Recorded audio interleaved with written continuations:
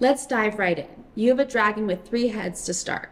A soldier on every turn either kills 2 heads, kills 1 head at which the dragon always grows back, or misses entirely, where the dragon gains a head. The dragon wins once it has 5 heads, and the soldier wins if the dragon reaches 0 heads. The probability of missing is always equal to the probability of killing 2 heads, given the dragon has at least 2 heads. What's the probability the soldier wins? Okay, so just to clarify this question, you said we are starting with, so there's 2 actors here. One is the dragon. It has 3 heads initially, and we have 1 soldier, correct? Yeah, that's correct. And for the soldier, we have 3 possible outcomes. So the soldier can either kill 2 of the heads.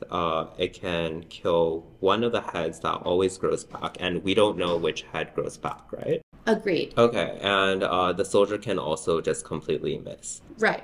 And you said that we can only kill 2 heads if there are 2 or more heads on the dragon, right?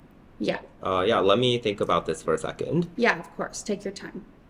Okay, so in this case, it seems like we will have some type of state space where we will have between 0 to 6 heads, 0 to 5 heads, where 0 is where I as a soldier would win, and if we reach 5 heads, then we will have the dragon win. So I'm just going to draw this out and see how we can model this. Sure, seems reasonable.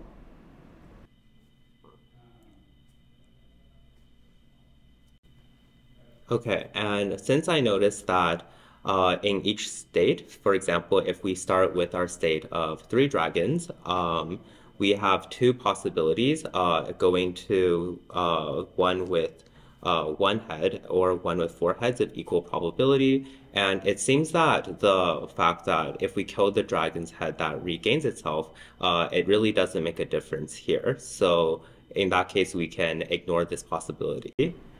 Yeah, agreed. Good observation.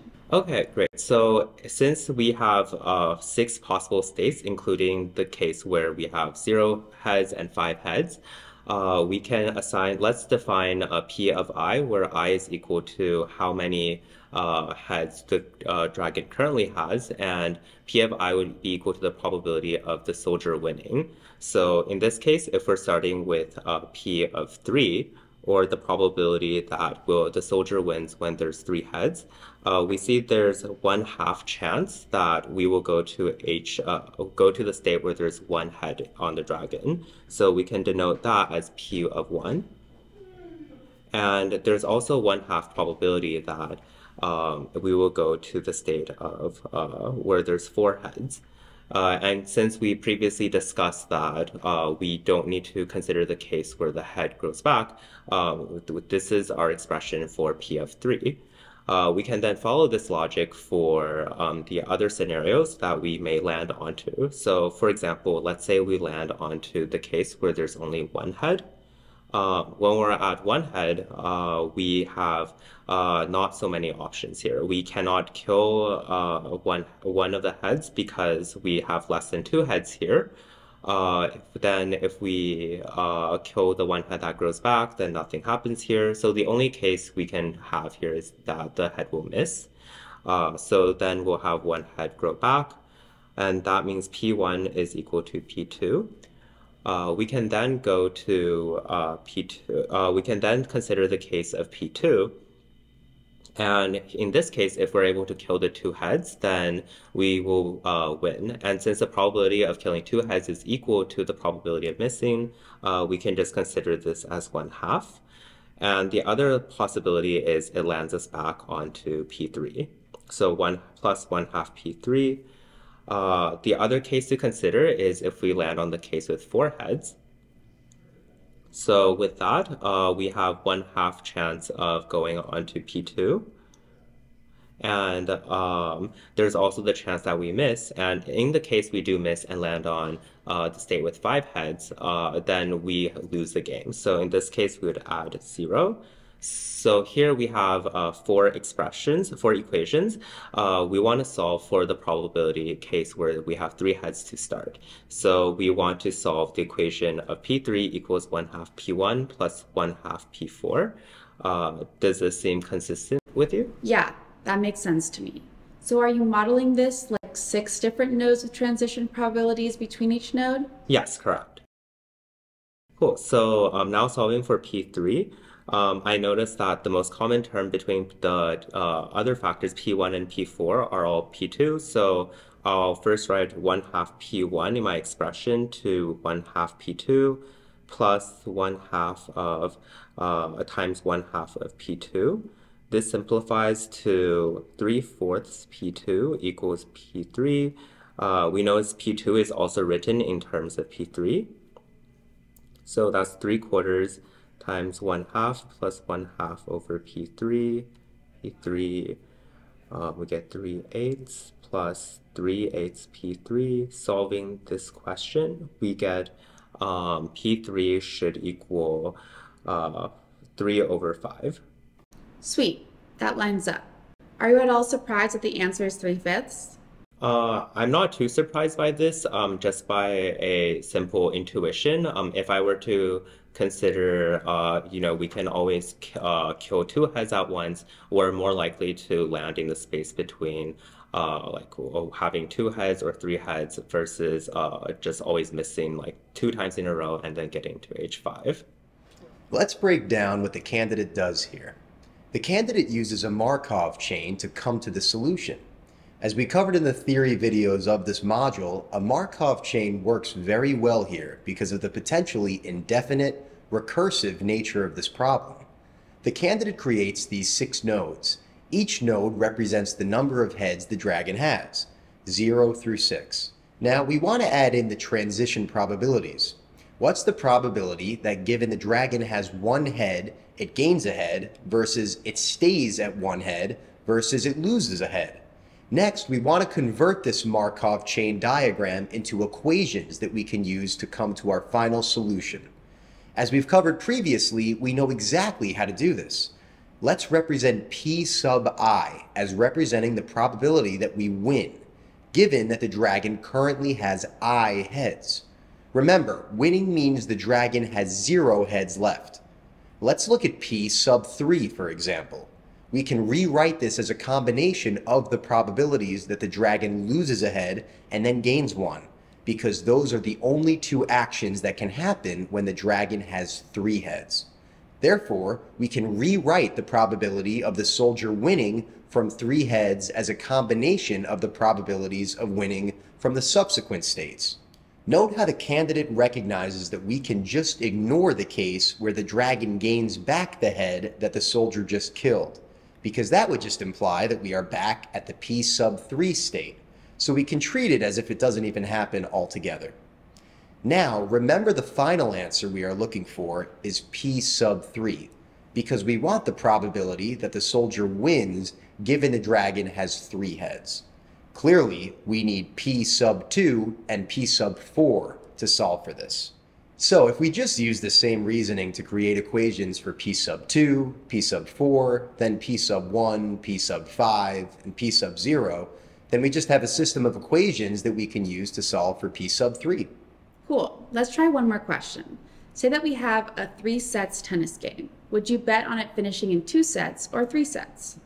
So just to clarify here, if we have 3 sets, basically there's 2 players and one person would have to, if they win in 2 sets, 2 consecutive sets, then they would win the whole round, correct? Yeah, I agree with that. Okay, and here we're not actually betting on who will win, but rather if it will finish in 2 sets versus 3 sets. We don't care about who the winner is, right? Right. Okay, and we can assume that the probability that each player wins each round is the same, right? Across the 2 sets or 3 sets? Yes, a given player's chance of winning is constant. Okay, so in that case, let's just list out all the information we first have. So let's say we have player A and player B. Let's assume player A wins with the probability of P. And therefore, since there's only one other player, their probability must be 1 minus P. So that would be the case for set 1, 2, and 3. And would you say that in order to win in 2 sets, then one player has to win the first 2 games, right? So either player A wins both games or player B wins both games. Correct. So best of 3 means you have to win 2 out of the 3 games. Okay, and so we can express that as if player A had to win both games, that would just be p squared, and the other outcome is if player B wins both. So that's the quantity of 1 minus p squared. And if we were to win in 3 sets, that means player A and player B both have to win 1 set in the first 2 rounds, right? Correct. Okay, so if we were to evaluate that, that would be p times 1 minus p plus 1 minus p times p. So that's just considering if A wins followed by B and B followed by A. And since we're looking at if we would rather bet on if we want to win a bet on finishing 2 sets or 3 sets, we just want to see which one would lead us to the higher expected value here. So since I see both of these expressions are in terms of p, we can see which one is the larger value. So in this case, if we were to expand this out, so for 2 sets, we would have p squared plus 1 minus p, 1 minus p squared plus 1 minus 2p plus p squared. And for the 3 sets one, we have 2p 1 minus p, which is equal to 2p minus 2p squared. Simplifying that, we will get 4p squared. If we do p of 2 sets minus p of 3 sets, we will get 4p squared minus 4p plus 1. Assuming p is always positive for probability, we'll always have a positive value. Therefore, it's always better to bet on finishing 2 sets over 3 sets. Can you tell me which expression you found to be always positive? Yeah, so I took the 2 expressions I had earlier. So for the probability that we have in 2 sets is p squared plus 1, the quantity of 1 minus p squared. I took that expression and I subtracted from the probability of finishing in 3 sets, which we know is if each player wins in the first 2 sets. And from there, we will always get a positive value. Cool. And how do you know it's always positive? Yeah, so the quantity is because p is always greater than or equal to 0 in this case, right? Yeah. So in that case, we'll always be left with the 1. The candidate here checked to see if probability of 2 sets minus probability of 3 sets was positive or negative.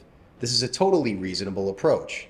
They were left with a quadratic formula from which you can just try graphing that and plug in values to see that the parabola is always positive. Therefore, we know that probability of 2 sets is always greater than or equal to probability of 3 sets. Alternatively, we can also try to just reason through this problem intuitively. We know that we'll finish in 2 sets if the same player wins the first 2 sets, and in 3 sets if 2 different players win the first 2 sets. It's more likely that the player that wins the first set is the better player, and therefore it's more likely that the same better player wins the second set too. So you should just bet on the match finishing in 2 sets. This is just to provide some intuition behind the answer, but there's no harm in answering this with the robust solution like the candidate does. Let's continue. Okay, let's say that those 2 players are at a deuce in a tennis match. So player 1 has a 60% chance of winning the point, and player 2 has a 40% chance of winning. What are the odds that player 1 wins? So in a deuce, to make sure we're on the same terms here, they must win 2 consecutive times, correct? Yeah. Okay. Great. So in that case, if we were to consider currently, let's say player 1 is at a deuce, there are a few outcomes that can happen. The first outcome we can consider is if the player just wins. So if they have if they win 2 rounds in a row or 2 points in a row. The other possibility is player 1 wins the first point and then player 2 wins the second point. In that case, we are back at a deuce, correct? Yeah, I agree with that. Okay.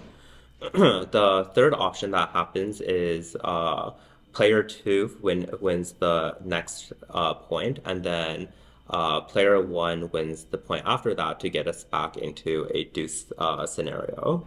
Okay. So I drew out a graph kind of seeing all the possible options that we have. And I think the next step here is to just look at all the total probabilities that can happen, and we can sum them together. Okay, can you explain what your graph looks like?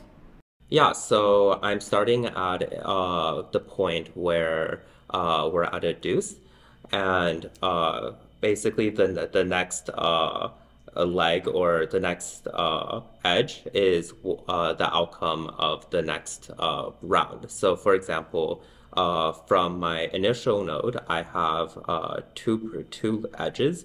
The first edge is if player 1 wins this round.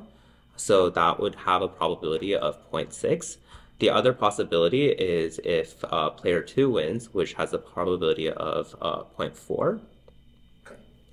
And let's just talk about what happens after player 1 wins the second point, or after the first point after the deuce. If they win the round after, then they win. If not, we go back to our initial node of the deuce scenario. Okay, and for player 2, since we only care about the odds of player 1 winning, then the only scenario we want to consider here is player 1 winning at the point after player 2 has scored. So that would bring us back to the deuce scenario. So summing all of these probabilities together, the case in which player 2, so the case where player 1 wins by just hitting 2 consecutive points would be 0.6 times 0.6. And then if we were to have the case where the first player scores and then player 2 scores again, we would be back to our deuce scenario. So the total probability of that is 0.6 times 0.4, and then we would have the variable p. So here we would see that the probability variable is on both the left-hand side and right-hand side of our equation. And we want to consider the third scenario, which is if player 2 scores followed by player 1. So that is 0.4 times 0.6. And then since we're back at deuce, we have to consider this recursive relationship. So solving the algebra for this, we get p is equal to 0.36 plus 0.48p, 0.52p equals 0.36, and then simplifying this is gets us 36 over 52, which is 9 over 13. So the probability of, or the odds of player 1 winning is 9 over 13. Sweet, that looks good to me. Thanks.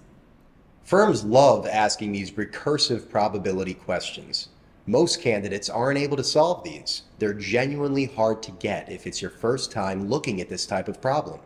Whenever we have a probabilistic scenario where events can happen and then you can end up in the same situation that you started in, it's a perfect signal to start modeling probabilities as nodes. Modeling this is very similar to the previous Markov chain question.